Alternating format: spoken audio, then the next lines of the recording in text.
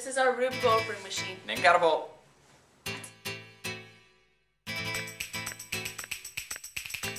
Machine 1, the lever.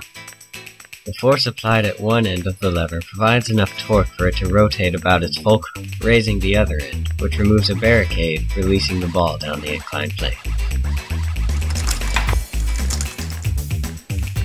Machine 2, inclined plane.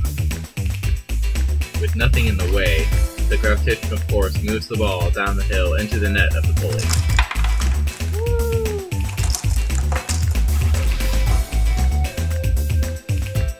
Machine 3, pulley. With the ball's added weight, an unbalanced force is created, which causes the opposite net to rise, triggering the wheel and axle in the process.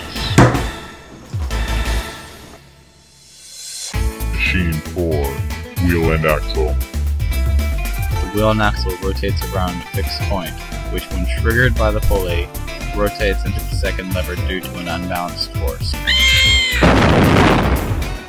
It works the same as the previous lever, except this time the opposite end triggers a pulley.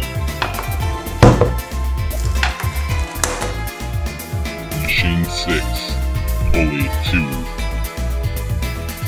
This pulley is connected to a pin at the top of the tower. When the pin is released, the weights are dropped, crushing whatever we have beneath it.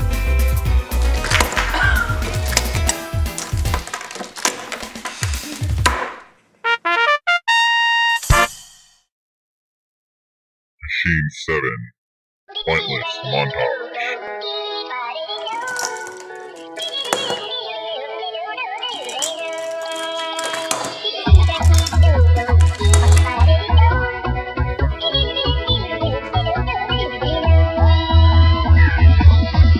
Here we go. Got shot. Pancakes, Sasquatch.